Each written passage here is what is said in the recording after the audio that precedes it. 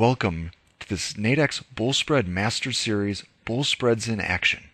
During this video tutorial, we're going to take a look at some of the potential outcomes of taking a position in a Nadex Bull Spread.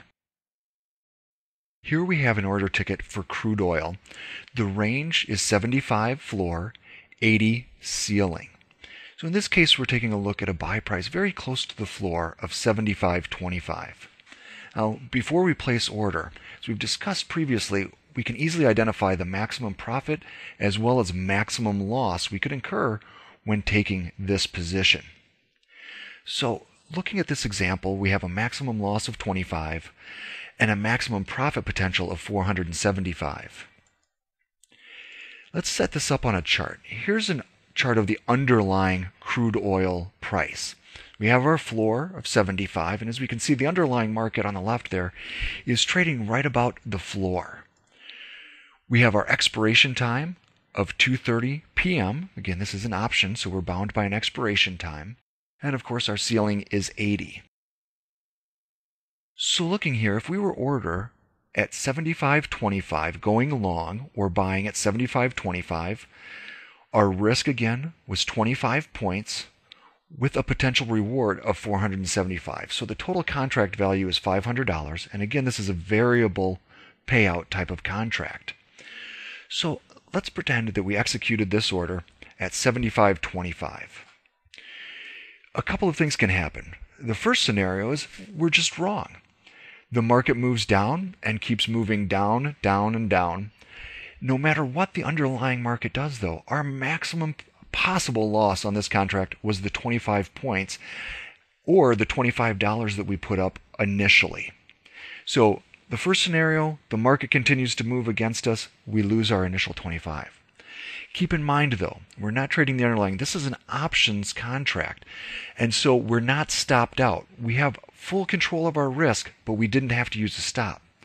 So in the event of a whipsawing type market, or in the case like this where the market then comes back up, we have until expiration, knowing full well that our maximum possible loss was 25.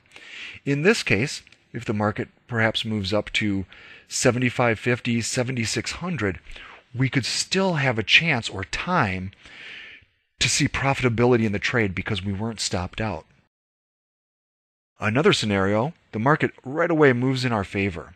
Now, once the underlying market hits that ceiling of 80 and continues to move beyond, we're basically at our max. So if this contract expires and perhaps the underlying markets move to 81, when this contract expires, if it expires over the ceiling, again, our maximum reward was 475 points or $475. That's our best case scenario, which is a very attractive scenario versus a risk of 25.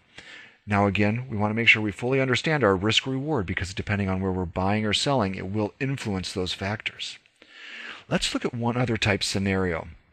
The market starts out moving in our favor, starts to slide sideways. Again, these are variable payout contracts. So when this contract expires, not like a binary where it's all or nothing at expiration, it is variable. And so in this case, if it expires at 77, that's the settlement value, we'd see the profit of 175 points, the difference between where we bought at 75.25 and $77 expiration. And a very important note though, we don't have to wait for expiration to close out of our long position. So for example, as the market's moving, we might have opportunities to sell out of our long position anywhere along the line up till expiration.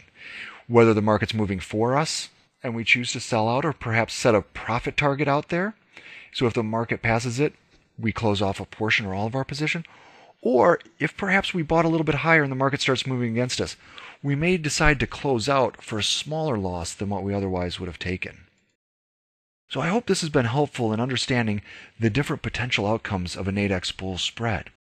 If you do have any questions or would like additional information, more can be found at www.nadex.com.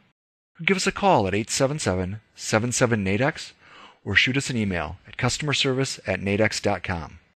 Thank you.